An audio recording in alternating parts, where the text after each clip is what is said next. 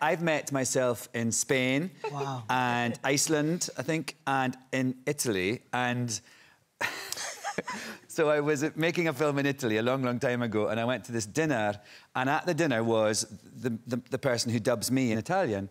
And I was like, gosh, how exciting, this is so nice to meet you. And he sort of, and he kind of, you know, he sort of talked like this, like, you know, sort of breathy kind of sort of voice. I thought, oh, I get it. And, and anyway, so very nice, at this dinner. And then he said, Alan, I will walk you to a cab. I was like, OK. And so we walked into the cab, and out of nowhere, he went, Alan, I cannot make love to you this evening. I was like, what? He did. I was like, hey, nobody asked you to. And I was like, OK. And he went... That's what I told you this morning when I saw you. Sorry. I was like, what are you talking about, Mr. Italian me?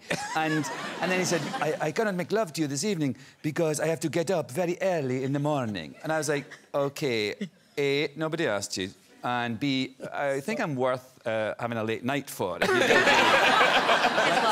yeah, I thought so. But it was just so weird, like the Italian me didn't want to make love to me, actually, but... was contemplating. That's kind of the end of that story, yeah. Actually, and he didn't want to have sex with me.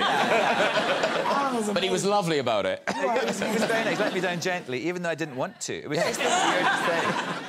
The Graham Norton Show. All new Tuesday at 11 on BBC America.